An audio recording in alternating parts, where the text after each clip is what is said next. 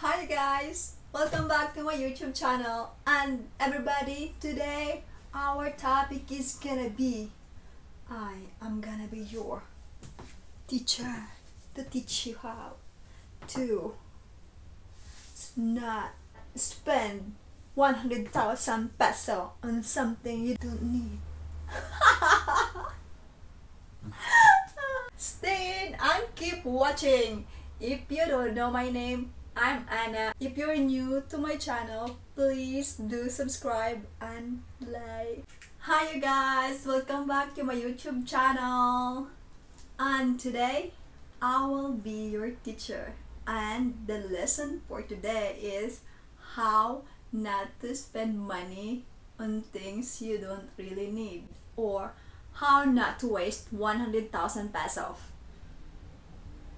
Keep watching and I will show you how. I am not a financial advisor. So I'm just me being Anna and trying to make a YouTube video to make something out of my life. I'm an impulsive person, so when I see something that I like, I usually buy it. Yes, that's just like me, even though I don't really need it. And it is not a wise thing to do, but I have this problem with me and I'm trying to cure it. Which, after this last purchase that I made this year, like 2 months ago, I made a bad mistake purchase and I regret that until now. So I'm teaching you today, I'm giving you some tips and lesson not to do the same mistake that I did with my life on 2020. So here we go. Lesson 1. Come here and listen to me, okay? For this lesson 1, do not shop online, because the reason of that is you buy clothes and when it arrives, it is not the same as the picture on the website, and you all know that. Yes, I know too, because I experienced it. I bought something from internet and the picture was so pretty, so beautiful. That's why I bought it, for that reason. And also, you cannot fit clothes when you purchase online, or if you buy something like, iPhone cable charger, they only work for maximum 1 month and they get broken. Based on my experience, and I'm sure some of you can relate on this, we all know that we do buy a lot of stuff this time around of our life. With the internet and online shopping, it's very easy to, click that add to my cart kind of thing. So yes, I did that many times, and now I'm trying to avoid doing it. I've been more very addictive on going through the online stores like Lazada. When I was back in the Philippines, I was ordering like 50,000 worth of shit from Lazada. One night I cannot sleep and I did it. So that is not a very good thing to do, and I actually regret that. I keep saying I regret, but I haven't really learned, because until this year I kept doing it. We all know, going online, what you buy is not what you get. And it's true a lot of times. So do not shop online for that reason. First, you do not get what you order, and usually when they arrive, it's broken also. I think I have spent 250,000 peso online for the last 2 years buying crap that I don't need, or it doesn't really, have a value in my life. Avoid online shopping if you can. Yeah? So let's go to lesson 2. So lesson 2, don't shop while you are bored. Okay? Yes, listen to me. Don't go to the mall when you're bored. The reason of this is you tend to buy something because you have nothing else to do. Like I usually do, I go to the mall and I spend something that I don't need. So avoid the mall if you're bored. You can do something to replace your boredom with, workout, exercise, jogging, walking, or do some biking. Go do something that's productive. I'm sure you can think a lot if you just use your mind. My kids like to go to the playground, so we usually go there, and I'm sure they're bored, that's why they want to get out the house. And I feel them because I experienced myself that boredom. Here in France, we can go now to the park because in Cebu, I don't know any park in there, so I cannot go anywhere. But here there's a park, and my kids also like to go to the playground. So yes, we went there last Wednesday because they want to play.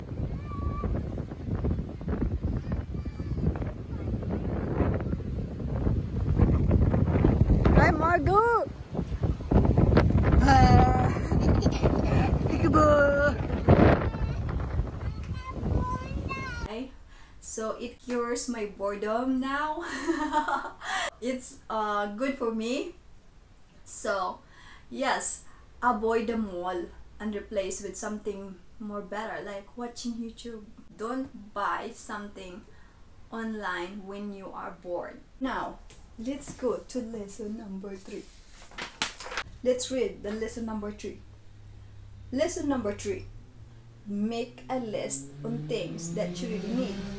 It can save a lot of money for your end. It's just not for me, but it's also for you. So, list what you really need and keep on that list, Do not add anything else that you really don't need. Except you need something that gives value in your life or very, very important that you need to buy it. Yeah? Okay.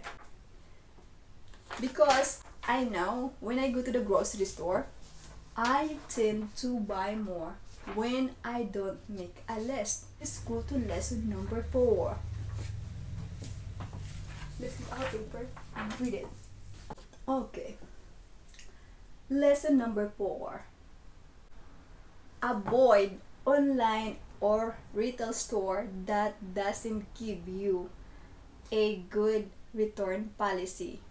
That means when you buy something and either you don't like it, it doesn't fit you, or it's broken, or other reason that you can think of, they will accept it back because you bought it from them. A good customer service when they replace or give you back your money, that is a good store because they care about their customer.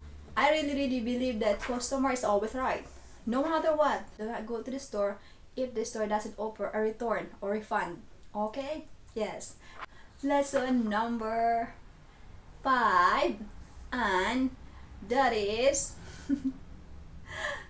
don't buy something in a moment until you go think about it for one night. You go sleep first, think about it the next morning, and maybe the next 2 days if you really want to buy it. So do it, but by the 3rd night you will not buy it because you forget about it. So yes, I experienced that before. So yes, now let's go to lesson number 6, and that lesson is, when you go to the online store, they make you create an account, right? Yes, I know because they did it to me many times, and I did create an account to them, and it got me wasting my money on stuff that I don't need, and I do not like them at all. Because if you create an account on online store, what happen is they usually save your information, like your credit card information, your address, so that just one click and you are already purchasing that product that you don't even need. Yeah? Yes, I know. I know a lot because I experienced it myself. Now, let's end our lesson, which is lesson number 7, and that is always buy from a retailer, store, or online seller that has a very good reviews. Actually, if they have a very negative reviews, at the end you would not buy it. But if they have a good reviews, you usually buy it. So by reading the reviews, it usually help you by not purchasing something and you go move forward on some other store. And still waste money. Just kidding. So don't make mistake like I did. I learned from this experience not to go shopping online anymore, or even going to the store unless I really need it. So yes, I'm trying to be a model right now. And I'm aware of my expenditure habit for the last 4 years, and it is not good. So this really teaches me to make a plan and budget more my income, because at this time of my life I don't have a very good income because of the COVID. So I could have been more smarter on purchasing something last 2 months ago. And I could have buy a MacBook Pro laptop instead than this clothing, because I'm sure if I bought a MacBook Pro laptop, I will enjoy it because I'm on my computer most of the time because I work, and the clothes is just there in the closet. So yes, now I learn how to, you know, financially plan my expenses, what I need for grocery store, what I really need to buy, and just, you know, be more smarter. I hope you learned something from this video. Now let's fit my beautiful clothes that I ordered from the Real company on July 30th, which is, I justify that as is my birthday gift. So who else can buy me a gift better than myself? Of course, it's only me. So I spent 100,000 peso, 41,000 peso. That was I had to pay to France. Here, France, my 41,000 peso. You can have my money. Yes, they took my money. My clothes are only worth around $1,341, which is around 66,000 peso. But yes, I spent 600 euro to pay for custom and duty tax to receive my item here in France from America. And that's really packed out because I bought a second-hand clothes. It is not brand new. And for your information, when you buy brand new product or items or clothes, especially luxury items, they charge you already tax. And when someone bought it and sell it again as a second-hand, they charge that person another tax. So that means that's double tax. That's, for me, it's illegal. I do not agree with that. Double taxing, it is not good at all. Yes, let's go. Let's fit that clothes. Let's fit that clothes. So this clothes is from Balenciaga.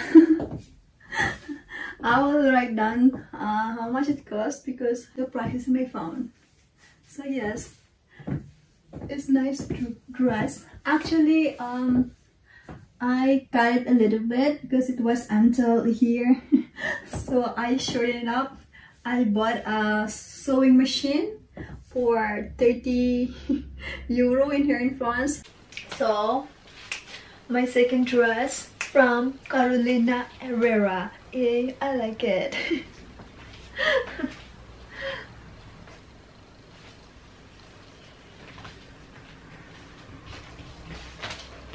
Next. So this one is from Halston Heritage and I pay $56 for this.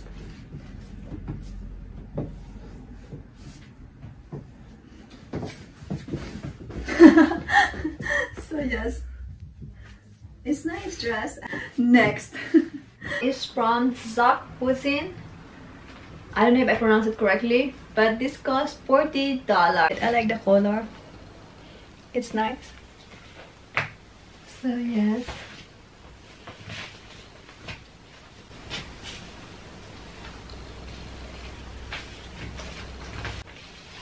So it's not bad, but I will cut it. This is from Carolina Herrera. This cost me $117. So it's a long dress.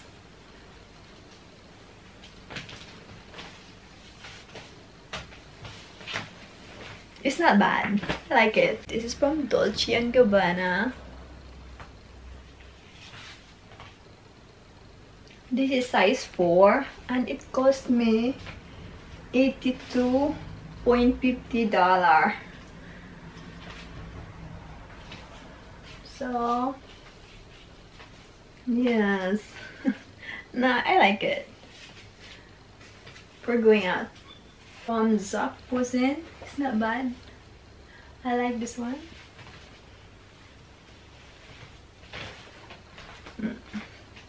I spent $56 for this dress and I like the color.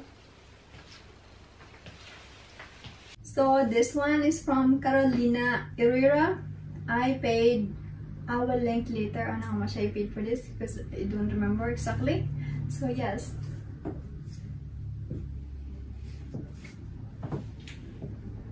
It's very summery dress. I haven't worn this yet. So yes, I will take a picture of this next year. I cannot sit my back because no one can help me.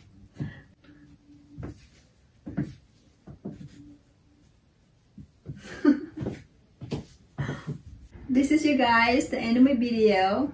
Please do subscribe and like. Thank you very much. And my name is Anna and I am from Philippines.